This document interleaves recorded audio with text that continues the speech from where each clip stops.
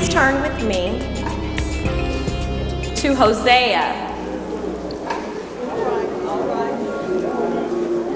chapter 1, verses 2 through 9. Hosea chapter 1, verses 2 through 9.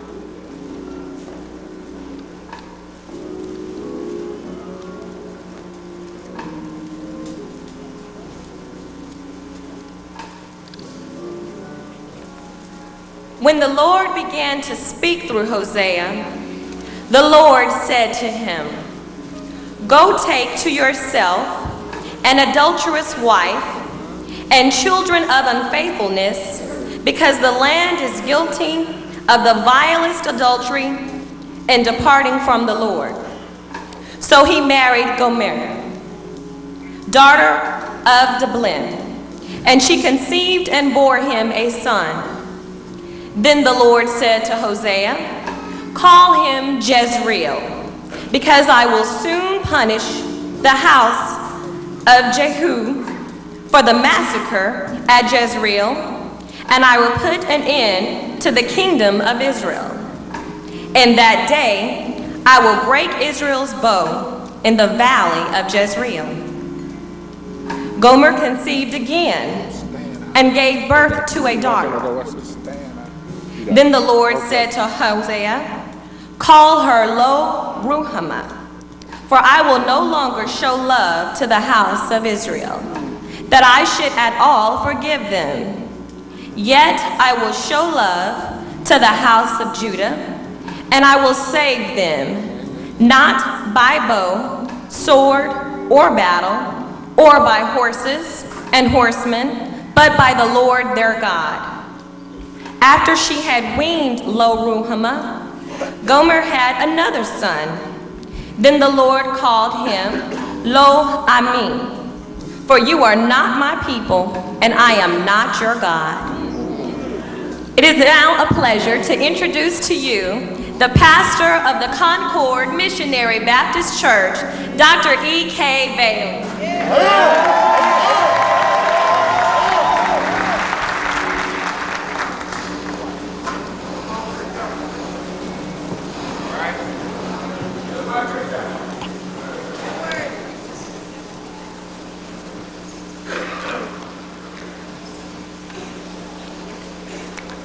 I've been honored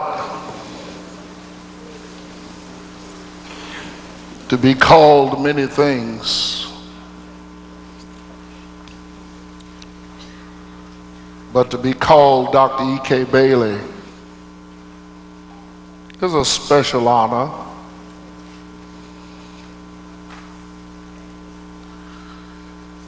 Because most of you who have lived in and around the church,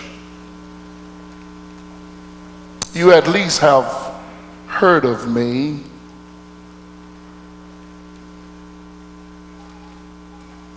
Hosea is my name, and preaching is my game.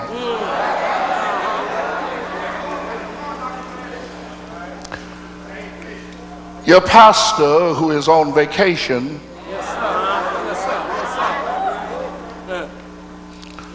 invited me to come today in his absence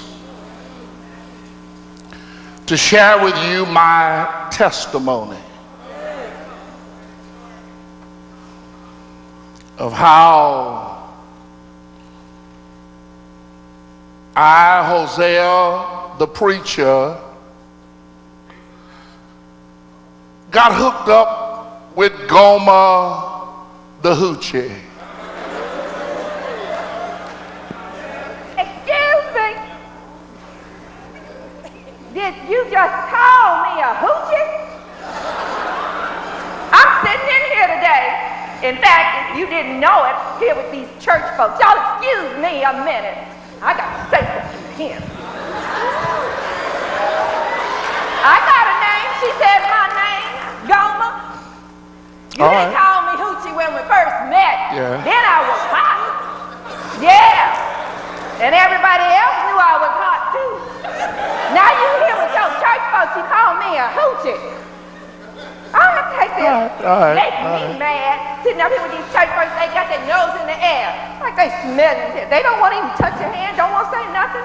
Y'all can't go on with your church folks. I'm out of here. Just made me mad, I'm telling you. Out of here, Hoochie. Get out of my way.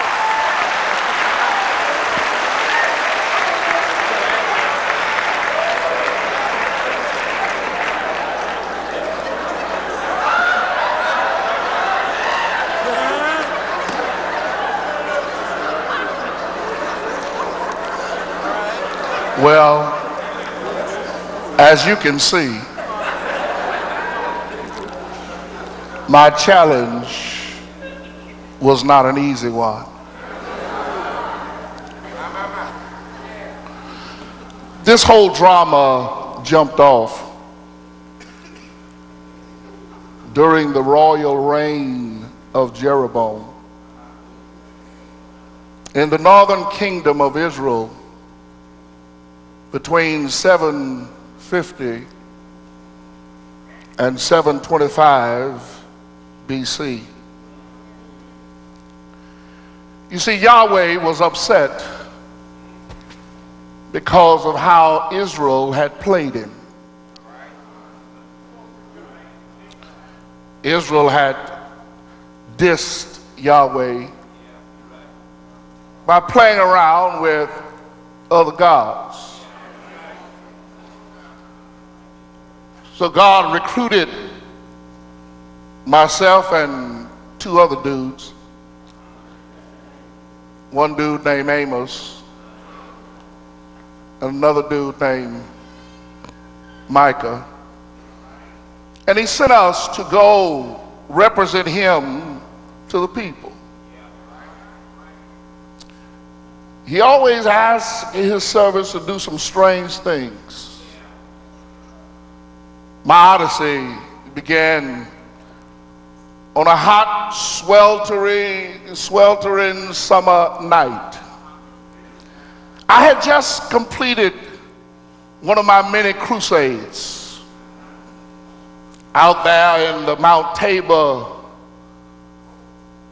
auditorium. And as I descended the heights of Mount Tabor,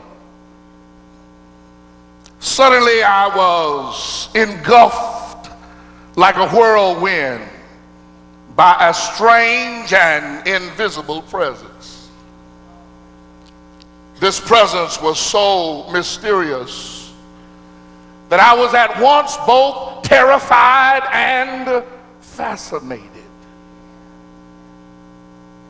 He said to me, Hosea, I need to talk with you.